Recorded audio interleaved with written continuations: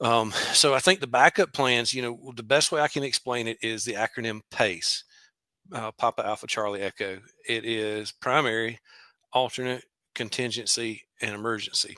And primary for what if you're a public safety agency could be your two-way radio. Some agencies it's their mobile data terminal. It's that MDT. It's active 911. It's whatever the case may be. It just depends on where you are and where you work. But what happens when that primary fails? What's your alternate plan? So if your primary is data, you're using the MDT, and that fails, are you going back to your radio for an alternate? It's two separate systems. So you're building in some redundancy and reliability. Those two fail. What's your contingency? Do you have local conventional systems that you can change the channel on the radio and connect to each other? And then your emergency primary, alternate, contingency, and then emergency is talk around radio to radio. And do you know where those channels are in your radios?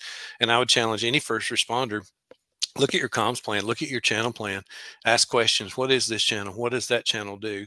I'm a huge advocate of talk around channels, especially for on-scene tactical operations, that you don't have to rely on a tower. You don't have to rely on a connection. It's radio to radio, and it's as simple as it gets. And it's the same way in civilian comms.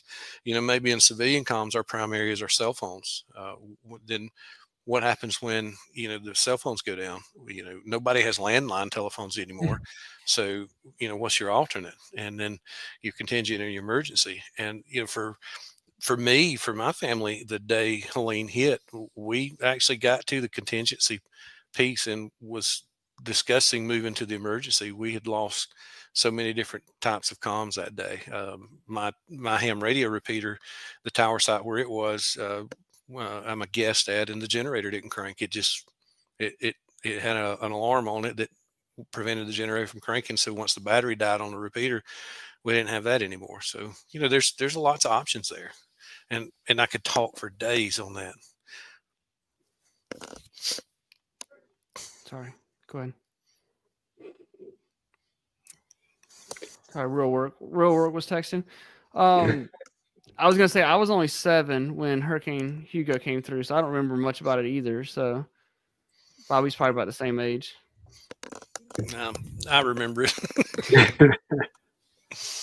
But yeah, I think the thing of it is, and I think we as human beings, we get complacent and we think about. We don't like thinking about bad days because there's so much going around in our minds. There's so many things that you're having to prioritize.